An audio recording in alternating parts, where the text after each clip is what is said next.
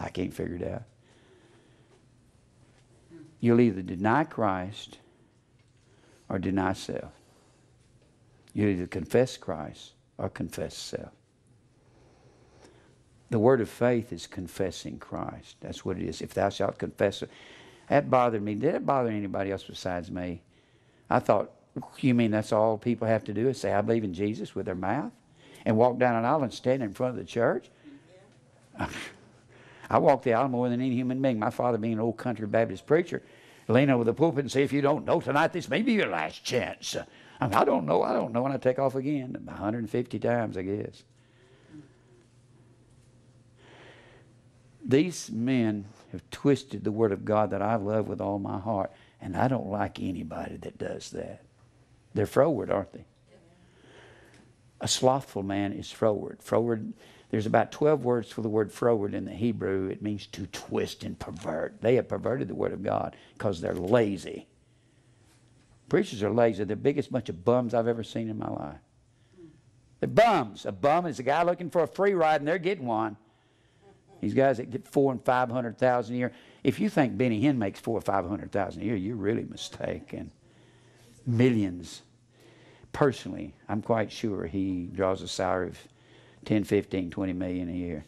Those people bring in 7,500, 150 million a year into their organizations. They pay their workers peanuts.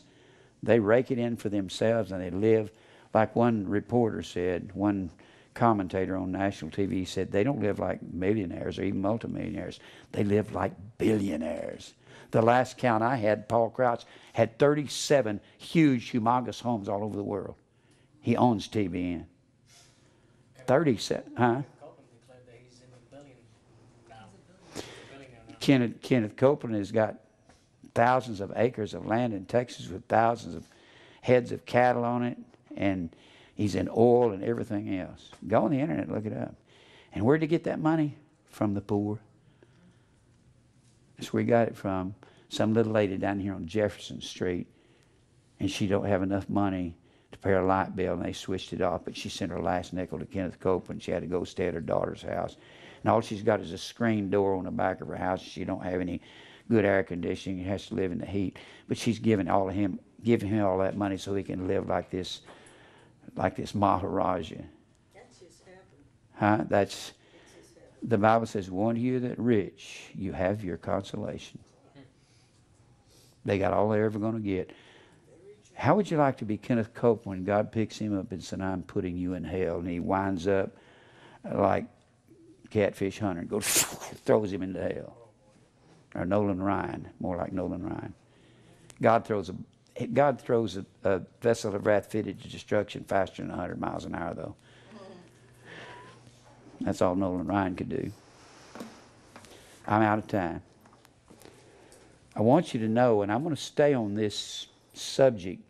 I'm going to stay in these verses where they're saying they were twisting verses, using their voices to create their own world. They actually tell the people, the way you get what you want is you say it over and over and over. You tell God what to do, and he has to do what you tell him to do, because he's lost the control of the world. Let's pray. Father, thank you for truth. I am so disturbed at all this false doctrine out here. Give me strength to continue, and Lord, give the sheep the strength to continue. These are such evil, wicked men that are leading the sheep astray. Some of them are sheep, and a whole lot of them are goats, Lord. Call the sheep out, lead us to your elect. Open up doors for this ministry so they can reach out here to a world to an elect world. You're only calling us to the elect. Help us find them, Lord. You know where they are, and you know how that this can be opened up, because they're starving. We'll praise you, give you glory for all things. In Christ's name we pray, amen.